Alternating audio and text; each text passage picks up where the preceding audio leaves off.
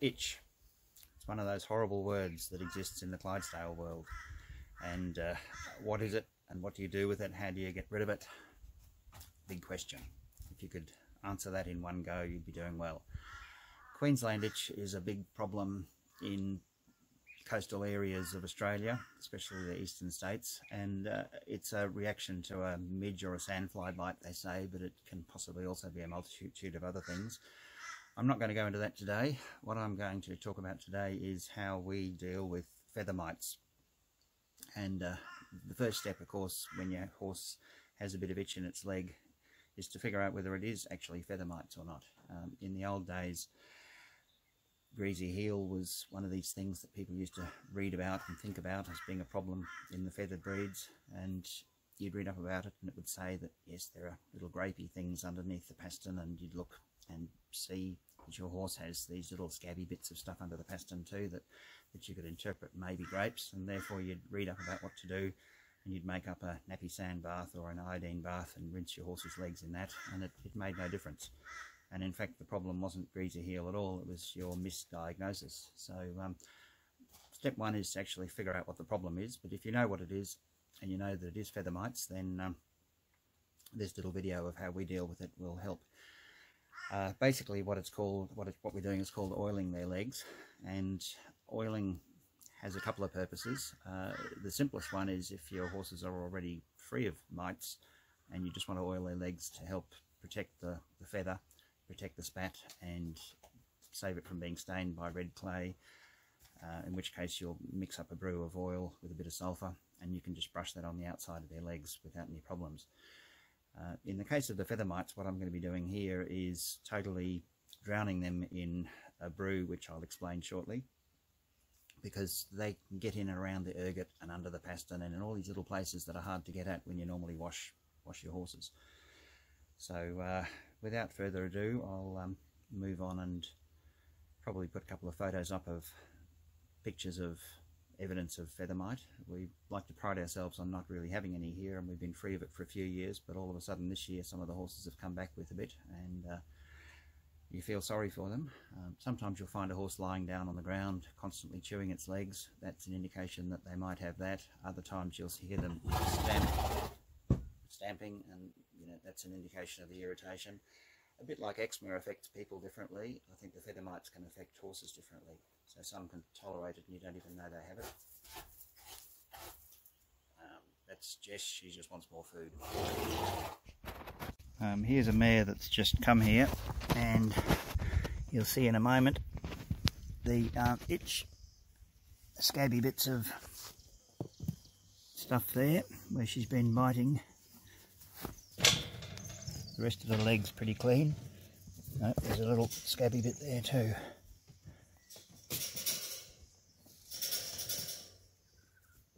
Not sure, you can see some bits of scabby stuff there too, but we'll deal with that. And here's a bit of a telltale sort of sign on the back of the leg, back of the back foot. You can see scabby bits and a horizontal itch mark, and she's touchy there.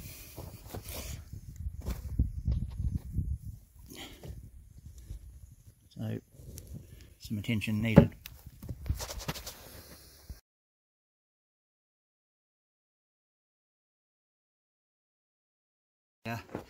Ideally, paraffin oil was recommended, or as some people like to call it, pig oil. And it's not made of pigs though, with paraffin is just a clean oil. An alternative is a non-detergent motor oil, like your single grade W30 car oil. But failing that, anything works when you're stuck and you really want to get stuck into doing it. The last bit of cheap oil I could find from one of the car shops in town was about $37 for 5 litres, and that was a bit steep to use, because I find that much almost just disappears on one horse. So I managed to get this hydraulic oil from Repco, and it was about not quite $80 for 20 litres. Now I'm afraid it mightn't be medically perfect, but it's going to suit me. So we will pour a heap in.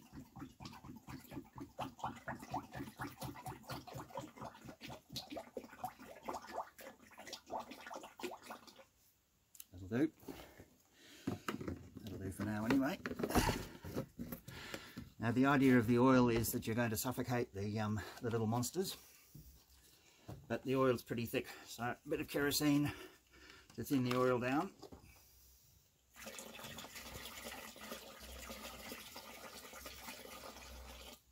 You could probably use kerosene on its own, I don't know. And then the famous sulphur. This is the sulphur. Now the packet will have all sorts of warnings about don't let it get on your skin and things like that, but in your old grandma's recipe books, sulphur was often fed to kids for acne problems and things like that. And the other thing you can do is use a bit of the Mectin injectable or pour on cattle wormers. This is an entirely off-use purpose, but if you want to make sure you can suck out a bit, the right amount needed for a horse, or you can not do it. Zap that in there too.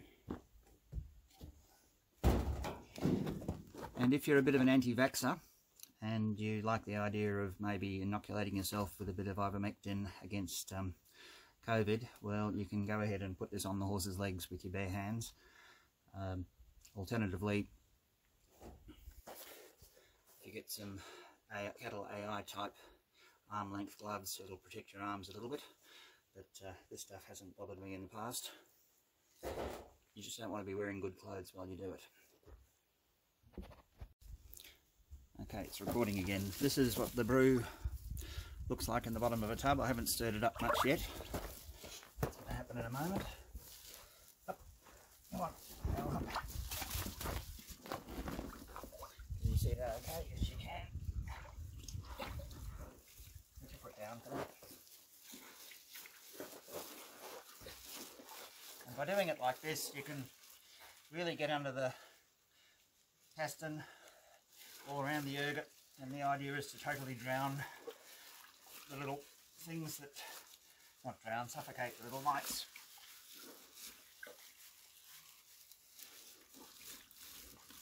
Whereas just painting down on the leg tends to only wet the outsides of the feather and doesn't really get through to the horse's skin. And I've never had this actually irritate the horses, not that I can tell. Certainly not as much as the mites do. And if you'd like to go and wash their legs first and dry them before you put this on, you can do that too.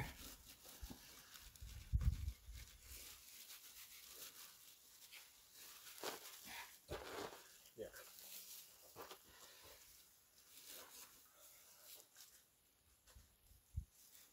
All right, Pearl, up, up, come on, up. And because it's expensive, you save what you can. No need to have it going all over the ground.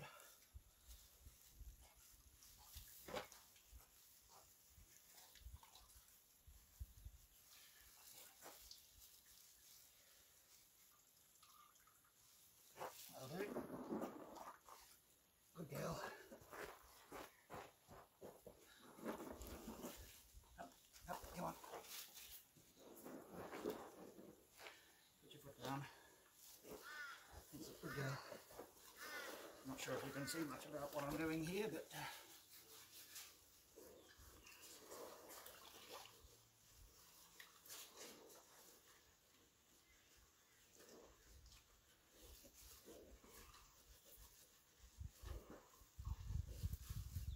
I might actually turn the video off because it's not very exciting. That's the gist of everything. You move from here onto the back legs. And I find about 4 litres per horse seems to be what it takes us. And you can say that's expensive, but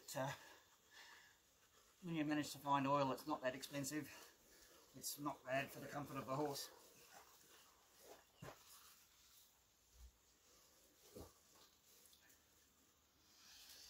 There you go.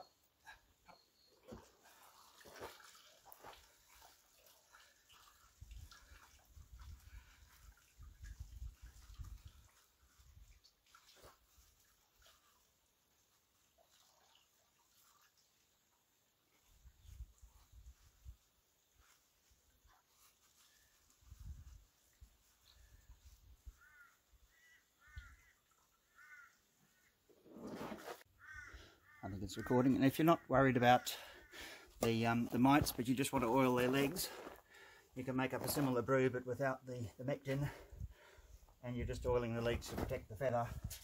So watch where you stand so you don't get kicked.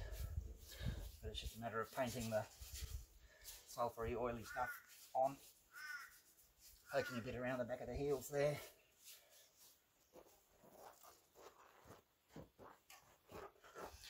Then coming through, and this is a bit dry, we could do with a bit more oil in it.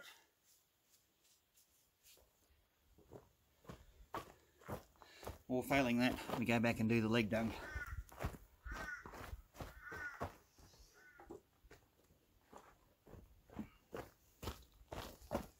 And this brew doesn't have the mectin in it. Come on, up. Okay, put your foot down, good girl.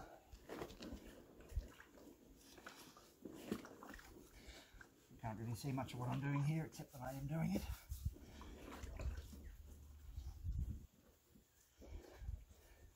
If you get a bit sparse, you don't tend to do a good enough job, you may as well sort of not do it, because you really need to combat them completely. The only time I might be a bit sparse is if you were pretty sure the horses didn't have any on at all.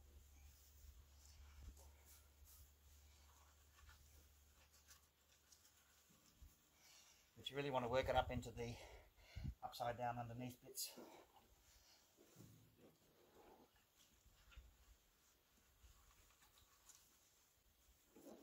And all the little hidey holes that feather mites might suddenly come up with.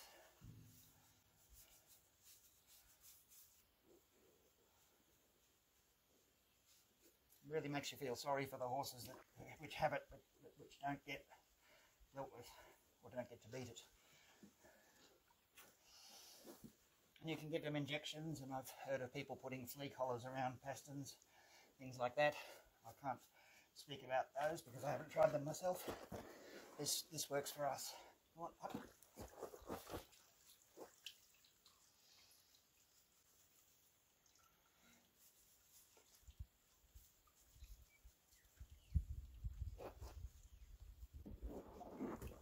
Good girl.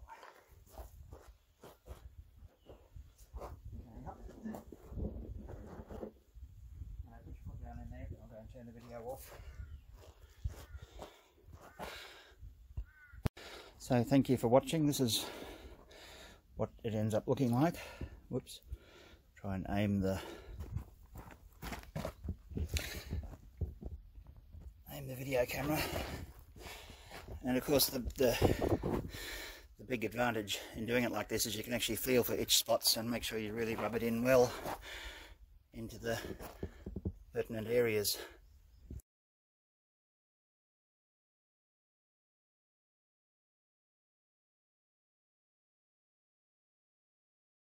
So there you have it.